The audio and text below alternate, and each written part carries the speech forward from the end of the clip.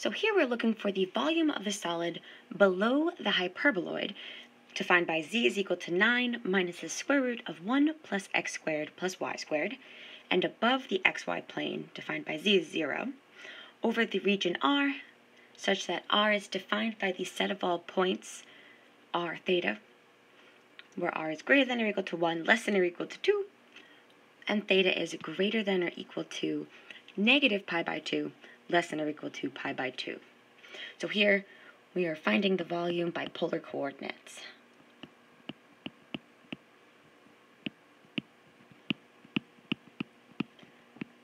So remember, if we're using polar coordinates to find the volume, this is going to be a double integral. So we have our volume is defined by the double integral over r. And our integrand here is going to be the difference between the two curves because we're only working with double integrals. So we'll say the integrand is f of r theta minus g of r theta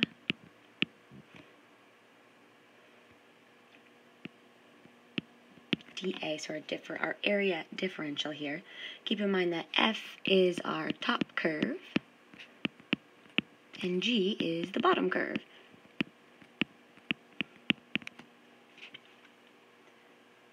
So we know that the volume of the solid is below the hyperboloid. Right, so that's going to be our top curve, and it's above the xy plane, making that our bottom curve. So we can fill this in and say our volume integral here is, I'm going to keep my outer bounds as theta, so that's minus pi by 2 to positive pi by 2. The inner integral's bounds are r, so that's from 1 to 2. And we have our top curve, which is the hyperboloid, 9 minus the square root of 1 plus x squared plus y squared. And we'll use parentheses here for safety, for good practice. And that's minus the bottom curve. The bottom curve is just 0 here, so we'll get rid of that in our next step. And then don't forget, with polar coordinates, the differential is r dr d theta. So we need a couple things here. We want to simplify the integrand, and also notice that we've got this x squared plus y squared, which is our Cartesian coordinates. So we're going to need to replace that with its equivalent, radius squared. So the volume integral that we need to solve is simplified to v is equal to the integral from minus pi by 2 to positive pi by 2, the integral from 1 to 2, and this is our integrand, simplified, is 9 minus the square root of 1 plus r squared, and then our differential is r dr d theta. And we're ready to start evaluating. So the first thing I'm going to do is evaluate the inner integral. So we're going to integrate with respect to r first.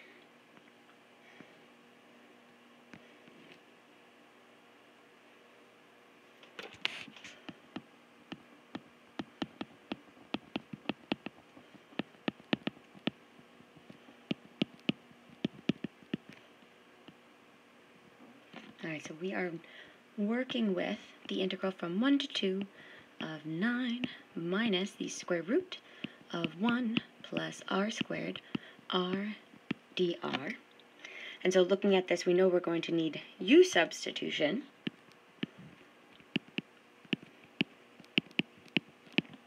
So again, there are multiple u's that we can use here. I'm going to choose my u to be the radicand. So u is going to be 1 plus r squared. So du dr gives us 2r.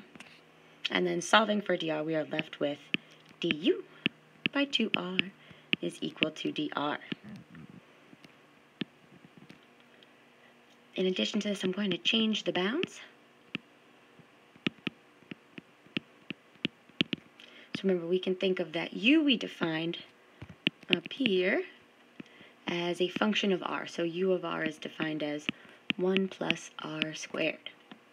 So we want to rewrite these two bounds for r in terms of u. So u of 1 is 1 plus 1 squared, which gives us 2.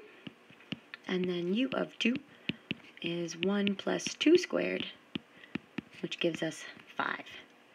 And so the bounds on u are 2 to 5. And they are in ascending order, so we're all set and ready to go. So plugging our u substitutions in, the integral becomes the integral from 2 to 5 of 9 minus the square root of u multiplied by r, and then our dr here is now replaced with du divided by 2r. And so we can see the r in the numerator cancels with the r of the denominator. I'm going to pull out a common factor of 1/2. So this is 1/2 times the integral from 2 to 5 of 9 minus, let's rewrite the square root of u as u to the 1/2 du. And we're ready to integrate. So we have 1/2 multiplied by 9 times u minus u raised to the 3/2, and we multiply by the reciprocal of the exponent, 2/3. And we're ready now to evaluate from 2 to 5. So I have 1/2. Substituting in 5 first, we have 9 multiplied by 5 minus 2/3 times the square root of 5 cubed. Please note that you could also do 5 cubed and then take the square root, or whatever you think is easier. And now we want to evaluate when u is 2. So I have 9 times 2 minus 2/3 times the square root of 2 cubed. And so we can simplify. So I have 1/2 multiplied by, so 9 times 5 gives us 45 minus 2/3. We can simplify the square root here, and keep in mind that this is saying the square root, we're multiplying the square root of 5 together 3 times. Right, so we can see we have the square root of 5 squared, which leaves us with 2/3 multiplied by 5 times the square root of 5 minus 9 times 2 leaves us with 18 minus 2/3. And then again, simplifying our radical, this becomes 2 times the square root of 2. So let's see, we can simplify within here. I'm going to distribute this negative to both terms there simultaneously. So this becomes 1/2 multiplied by 45 minus 10 times the square root of 5. We'll divide it by 3. And then we have minus 18 plus 4 times the square root of 2 divided by 3. And so we're ready now to combine up some like terms. So we can do 45 minus 18, and we can also combine this minus 10 times the square root of 5 and 4 times the square root of 2 divided by 3 because they have the same denominator. So this will become 1/2 multiplied by 45 minus 18 leaves us with 27. And then we can say this is plus, so I'm going to rewrite this as 4 times the square root of 2 minus 10 times the square root of 5 divided by 3. So then what I'm going to do here is just simplify a tiny bit further to make our calculations a little nicer. So I have 1/2 multiplied by 27, and then notice here that 4 times the square root of 2 and 10 times the square root of 5 have a common factor of 2. So let's pull that out to the front. So this is 27 plus 2 times 2 times the square root of 2 minus 5 times the square root of 5 divided by 3. So now when I go ahead and I distribute this 1/2 here through to both terms, this 2 will cancel. So we are left with, this is 1/2 times 27, which leaves us with 27/2. And then plus, this would be 1/2 multiplied by 2 times the square root of 2 minus 5 times the square root of 5, all divided by 3. And the 2's cancel each other out to 1, leaving us with a slightly nicer expression. We have 27/2 plus 2 times the square root of 2 minus 5 times the square root of 5 divided by 3. And you could combine those to one single expression if you like. Otherwise, this is perfect. And now we're ready to evaluate the outer integral.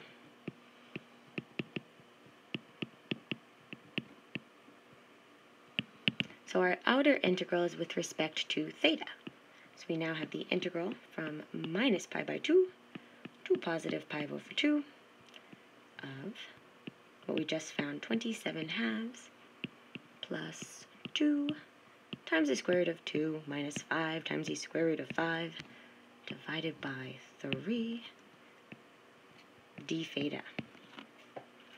So what's nice about this is this whole expression that we found up here when we integrated with respect to the radius is a constant. So we just simply apply the constant multiple rule. So this becomes 27/2 plus 2 times the square root of 2 minus 5 times the square root of 5 divided by 3. And that's multiplied by the variable theta. And we're ready now to evaluate from minus pi by 2 to positive pi over 2. So give ourselves a little more room. So keeping that constant right on the outside, we have 27/2 plus 2 times the square root of 2 minus 5 times the square root of 5. And that's all divided by 3. Now we are multiplying this by pi over 2 minus a minus pi by 2. So those two negatives will create a positive. So when we add those together, we are just left with pi. So we have a final, I'm going to pull that pi to the front. So we have pi multiplied by 27/2 plus 2 times the square root of 2 minus 5 times the square root of 5 divided by 3. And since this is a volume, we would want our units cubed. So this is a great answer. If you wanted to find a common denominator, and looking at these denominators here, we would need to multiply the numerator and denominator of 27/2 by 3, and the numerator and denominator of the second expression by 2. So an alternative answer would be pi multiplied by 81 plus 2 times the square root of 2 minus 5 times the square root of 5. And that would all be divided by 6. And again, don't forget your units cubed. Right. So either of these answers are beautiful.